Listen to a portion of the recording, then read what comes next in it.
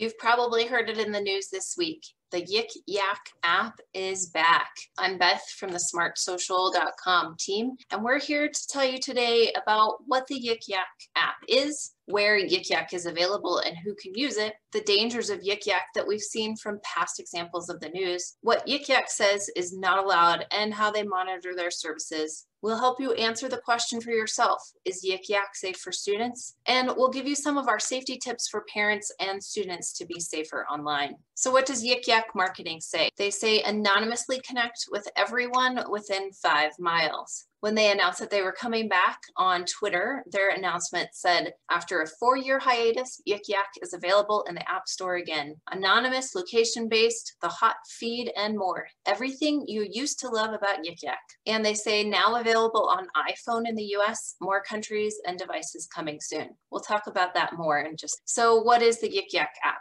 Yik Yak is a messaging board app that allows users to see messages from other users who are within a 5-mile radius of their location. You can also see some of the top local and nationwide yaks. Users must allow the app to use their device's location when they download the app for the first time. And after downloading the app, users enter a phone number, Yik Yak says, to verify your humanity. After they enter their phone number, it sends them a text message to that number for verification. A post on Yik Yak is known as a yak, and it's visible to a herd. The herd is anyone within a 5-mile radius of the user. Yik Yak reminds users that yaks are anonymous, so speak your mind. But remember to review our community guardrails and always be kind. Here on the right side is an example of what a yak looks like. This user posted, is a hippopotamus really a hippopotamus, or is it a cool opotamus? Other people have responded with just some emojis. One person said, why not both? And somebody else said, don't be ridiculous. This is a serious conversation here. Okay, that really isn't a serious conversation, and many of the conversations on Yik Yak aren't serious, but there are some that are very serious and very dangerous. On Yik Yak,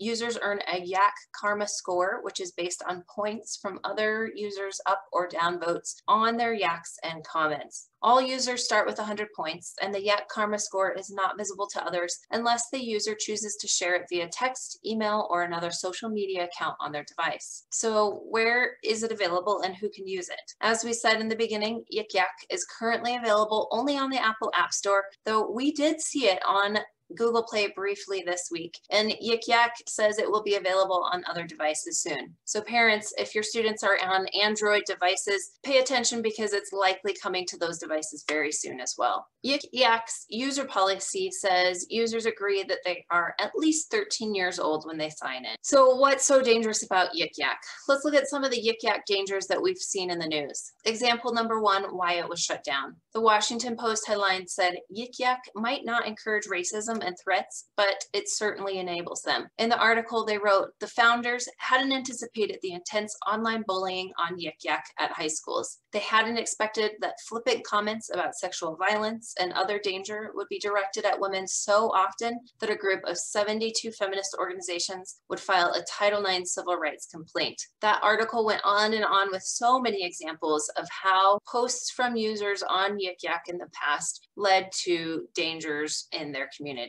Example number 2, why Yik Yak was shut down. From the Daily News, the headline said, 2 arrested for making threats to University of Missouri students on Yik Yaks as fears of violence spread through the Columbia campus. The article said several threats on the anonymous messaging app Yik Yak spiked fears across the university, already on edge over lingering racial tension. The vile posts fueled fears of violence and backlash. One more example of why it was shut down. From WGRZ, NBC2 in Buffalo, New York. Their online article headline said, Yik Yak app leads to trouble for some students. Parents, that's why we're here to show you how this has led to trouble specifically for students like yours. Their reporting said a 15-year-old high school student was arrested after police say he posted that the, quote, school would explode. He was charged with juvenile delinquency. So all of these examples are serious, and they show how posting something that's supposedly anonymous and authentic can really lead to real-world consequences.